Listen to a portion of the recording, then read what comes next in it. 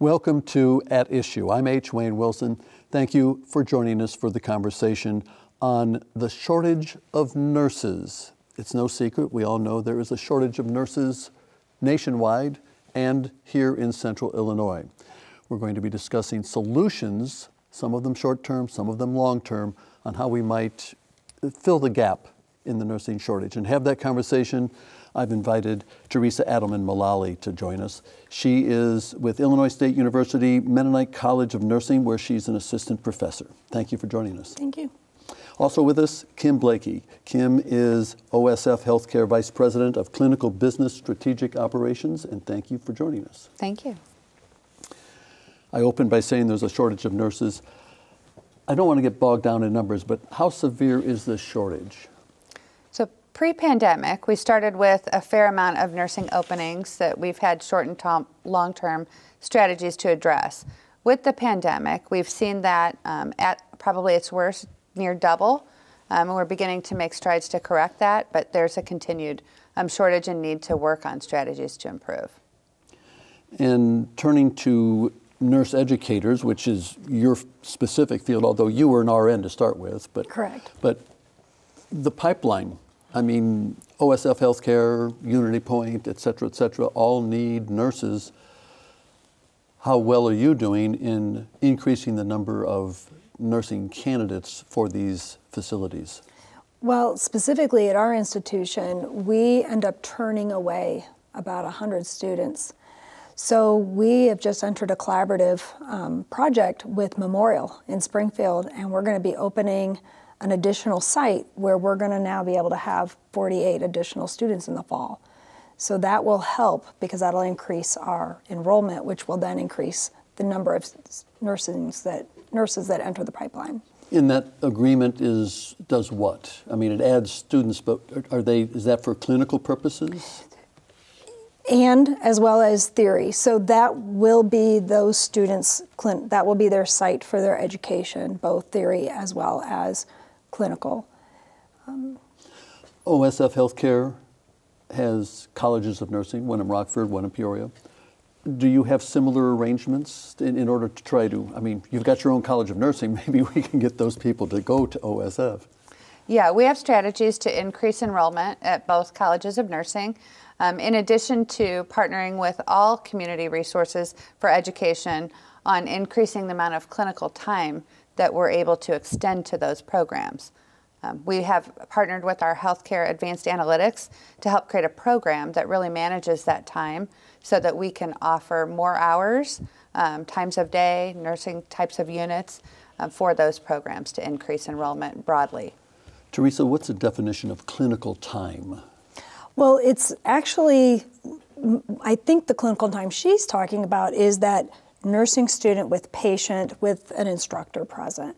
But there's other ways to do clinical time. One of them is simulation. So we're allowed to have up to 25% of our hours to be in simulation, with the other 75% being in that face-to-face with a patient. Simulation would mean mannequin?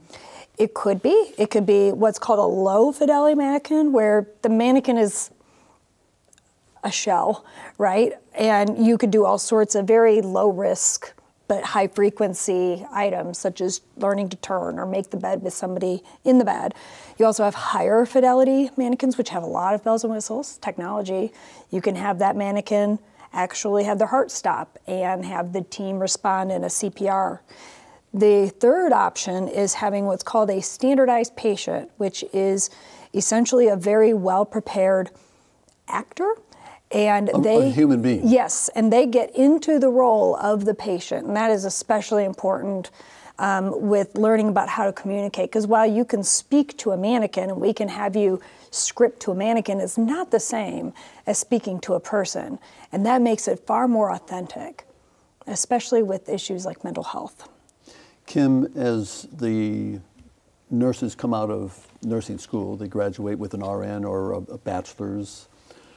Then, and I assume ISU would be a bachelor's degree? Well, we actually have a multiple number of degrees.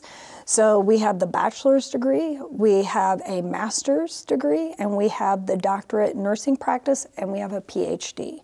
So a multitude of tracks. Before I get to Kim, just is RN, I mean, do people graduate with RNs from ISU? So the RN is the test or the exam that anybody who has graduated with a qualifying degree is then qualified to sit for that exam to meet that standard that then says, yes, I know enough, I'm safe, I'm a safe practitioner, I can now take care of folk.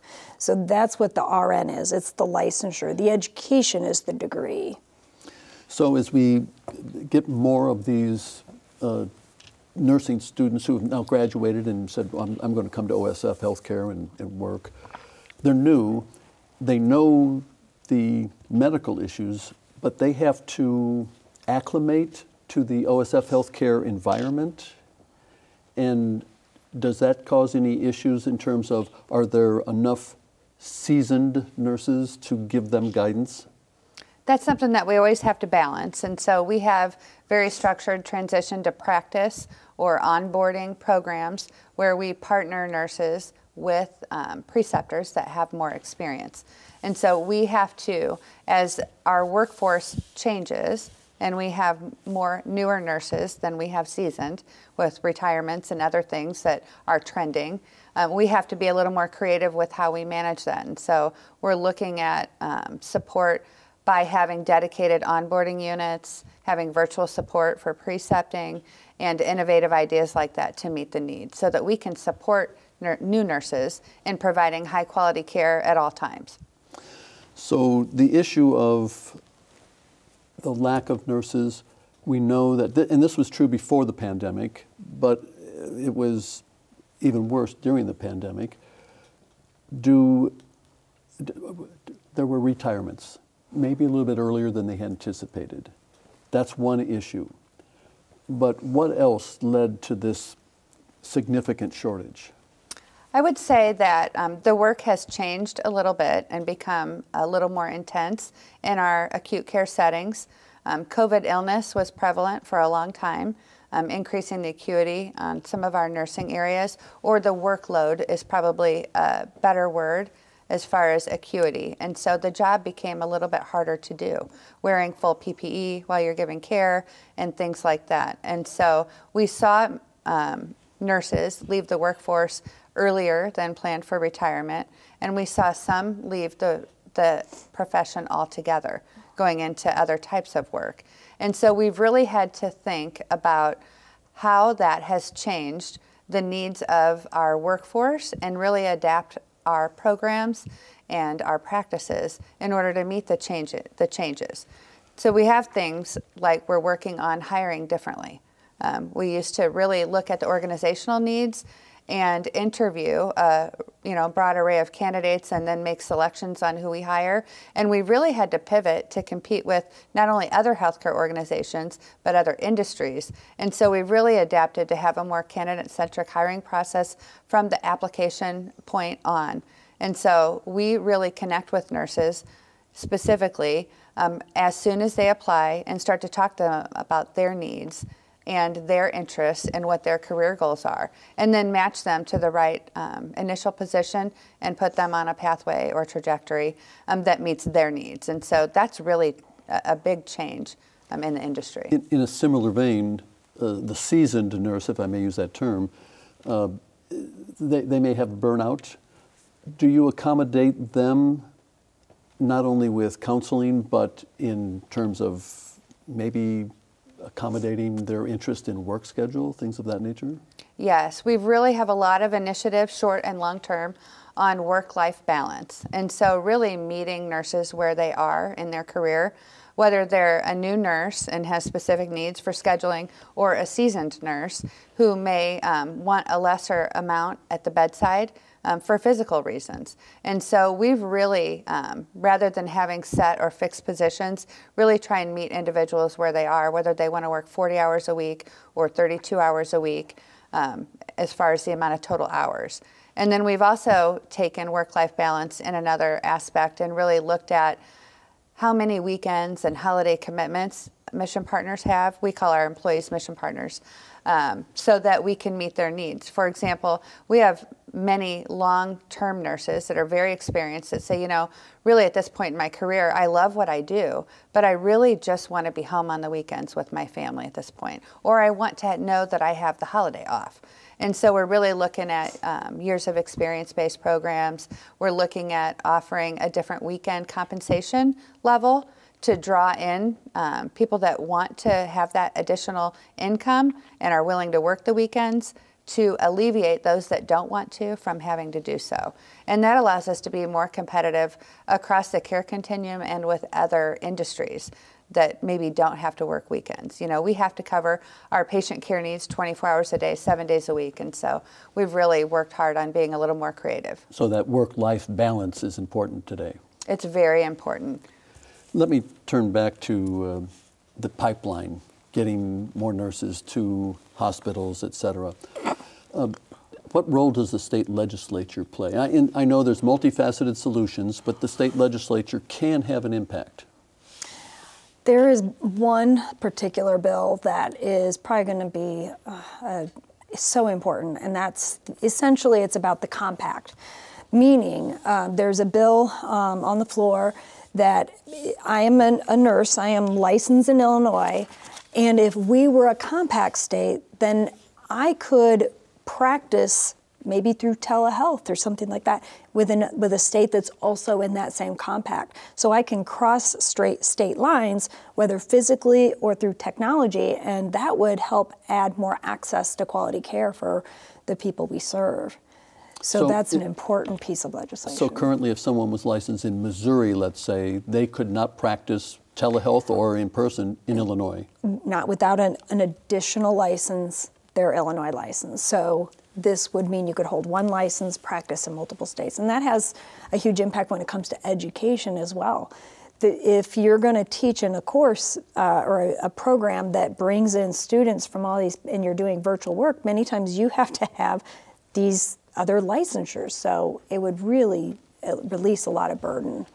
There's a couple of bills dealing with money, Senate Bill 1315 and 1316. That has to do with helping educators financially? I know one of them is it's almost a repayment. So you know, I get paid, and then for my education, and then I give back some time in service. Is that one that you're referring to? And we need to point out these are bills. Correct. These they're are not laws yet. They have not. They're not that far yet. Let me turn back to you, Kim. There's a problem. It was kind of a solution, but it also created a problem, and that is what we call traveling nurses. It used to be called Visiting Nurse Association, what have you, but traveling nurses, explain the solution that they presented and then present the problem that grew out of that. Sure. So we've always used what we would call an external agency nurse or travel nursing program in healthcare. And the initial intent was to really meet hard-to-fill needs or short-term shortages in a workforce. Let's say we had a rise in census that we didn't think would sustain. You would pull in an agency nurse rather than filling a full-time position. So there's been a place for that long-term. Those nurses pre-pandemic made around 2 to 3 times the core nurse and paid for that flexibility and agility to go travel and be away from home. When the pandemic started, we saw a rapid rise in the rate of pay for travel agency nurses, and at the same time, a rapid rise in the need to have more nurses work at the bedside. And so those two things really drove the cost up about triple the baseline rate in some areas and in some specialties. So a travel nurse, to be clear, a travel nurse could make 3 times as much money as a then co-worker who is employed by the hospital? No, that's not the comparison I'm talking about. I'm talking about the baseline rate for the agency nurse. Oh, for the agency nurse. It, okay. in some cases, almost tripled. All right. The hourly rate, which then created even a wider separation from the frontline nurse that was a core mission partner working next to them. And so that increased. And so we had many nurses leaving their local, across the nation, not just in our community. We had many nurses leaving their bedside roles, working for a specific entity and going out to earn that higher rate of pay. So when you attracted a traveling nurse, you probably lost nurses to travel elsewhere. Correct. That is not, I mean, is that difference starting to come closer together? Yes, we are seeing nationally the labor rate or the rate of pay for agency nurses coming back down to pre-pandemic levels. And so that's really helping bring some of the nurses back to their home communities. And throughout the pandemic, we adjusted that rate of pay for the local nurses to stay and work at the one entity to a level that was a little more competitive with the agency rate. Do you offer bonuses at all for certain situations? That's in terms of retention of nurses. Yeah, we have retention programs. At times, we've offered incentives to stay in their frontline nursing role. And then we also have incentives on a daily basis at times to help fill some of the greater needs. Let's stay on the topic of money with you, Theresa, and that is a nursing student at ISU Mennonite College of Nursing might want to go to OSF or Unity Point or St. Anthony's in Rockford, what have you, urban areas. But where we know that the significant shortages is in rural areas. Is there a program in place to help attract nurses to the smaller facilities? There are a number of programs where if I'm the student, I find out about this program, I apply, they pay my education, and in turn, I agree to work in that rural facility or area that they have the need that they've already identified. So I get my education and I have a job. It's pretty win-win. I would add to that we're looking at programs really for educational assistance that are really broad and innovative, increasing not only the amount that we cover, but the types of programs. And as a healthcare system, that's not limited to just nursing. We're looking at supporting pathways and career development for all of the roles that we need in healthcare. Yeah, because nursing does not operate in a silo. Right. It's a team. We talked about telehealth earlier. Does that help in terms of you have a certain number of patients, they need help, you only have a limited number of nurses. Does that help in terms of, I'll use the term, lightening the workload, so to speak, that the patient may not be they're not in the facility, they're not in the hospital, but they need guidance on some issue? Yes, we had pre-pandemic have telehealth roles that really help support the care team. As far as like intensive care, we have an EICU program that really helps do some overwatch and support the front line from physician and nursing standpoint.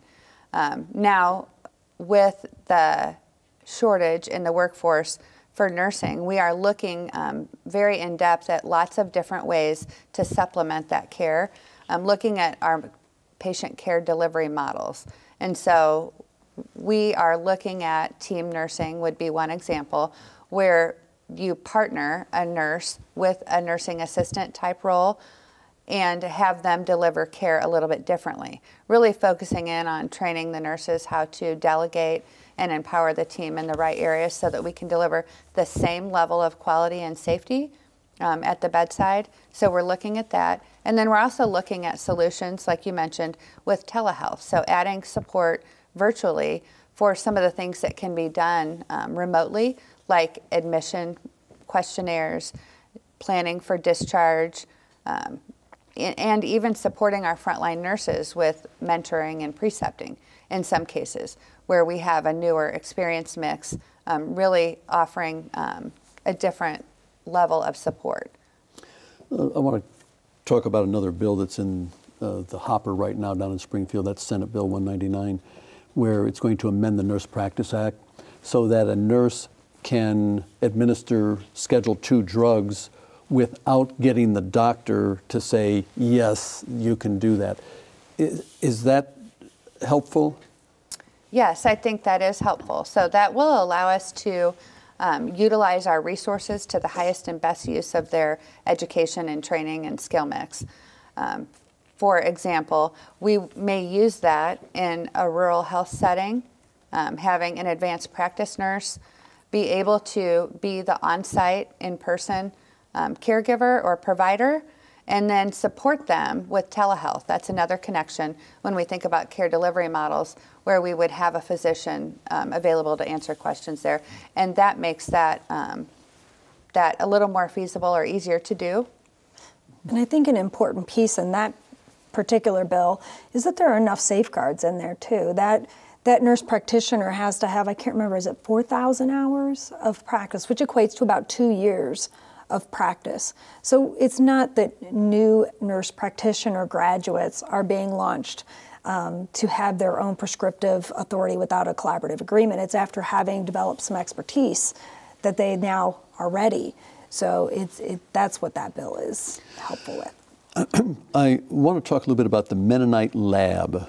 The Mennonite College of Nursing has a new building that will open next year, 2024. How might that help in terms of practical experience for your nurse students and maybe even increase the number of students that you can handle? Right now, we are probably operating at max capacity. So adding that space is going to be so important to be able to add more simulation, to be able to increase the number of students we have, because they have to have a certain amount of clinical experiences in order to be eligible to sit for that registered nurse exam that we were speaking of earlier. So, and the simulation plays such an important role. Right now, we're on top of each other. So that's going to open up space, give a little bit more breathing room. And there are certain kinds of simulations that require a bit more space. And so that will also help as well. People hear a lot about the Jump Trading Simulation Center and know very little about it. And there's a lot of experimental work that's going on there, a lot of research. But does that relate to nursing in some capacity? Yeah, it directly relates to nursing and how we deliver education. You talked about newer nurses coming in. We also have simulation, whether it's with mannequins or whether it's with standardized patients. Standardized patients. Yes, there as well. And so it really allows us to be a little more innovative and creative with the way that we deliver education. And that's changing as well. You know, more and more we think about the changing workforce and their needs. We have often traditionally held education where we would pull people into a meeting or a classroom and do one-on-one or a group setting and deliver material. And the newer workforce, they learn by watching YouTube, right? If they need to do something, they open up the app and they learn how to do it. And so we're really looking at platforms and innovation that allow us to deliver just-in-time training, which is what the workforce is asking for. And I think that's really important because you know, we have these issues with the nurse. We have to work together. And so one thing that clinical practice partners have done they've really changed their orientation for the new graduate to really extend that. It is no more just throw you in the deep end and hope you can swim. So kudos to the practice partners that have done that. And to that end, we have a higher expectation of what we need to do to prepare that graduate. So we're really trying to work to meet in the middle. So we have simulation, they have simulation. We're really trying to bridge that gap. I'd like to spend the last 2 minutes, maybe a minute each, on a hopeful note. Starting with you, Theresa, what do you see in terms of the fix? How are we doing in filling that gap with the shortage of nurses that currently exists? Well, one thing I think that's very important is our accreditation standards for AACN have changed. And like I said, we are being expected to do more in the amount of time that we have with our students to get them ready. The one piece I'm so excited about, I think we talked about burnout, is that one of the newest elements of this competency is we have to prepare our students to be able to take care of themselves. In the culture of nursing, nurses have been great at taking care of other people. And that's going to be so important that nurses can do that for themselves, and that organizations are prepared to have a system that adapts with that. And briefly with you, Kim, your hope for filling the gap. Yeah, I think we have to continue to be innovative and creative and really change as the needs of our workforce and nurses change. And so we're hopeful, and we have the support of our leaders to really be creative and do things like work-life balance, and also be creative and when we address burnout, like offer positions that maybe a nurse can be at the bedside and also teach half-time. And with that, the half hour is expired. Thank you to Theresa Adelman-Mullally of the ISU Mennonite College of Nursing, and to Kim Blakey, who is with OSF Healthcare. Thank you both for the conversation. We hope you continue the conversation at home, and then join us again next time when on At Issue we'll be talking about child abuse. April is Child Abuse Prevention Month. We'll talk about that issue next time. See you then.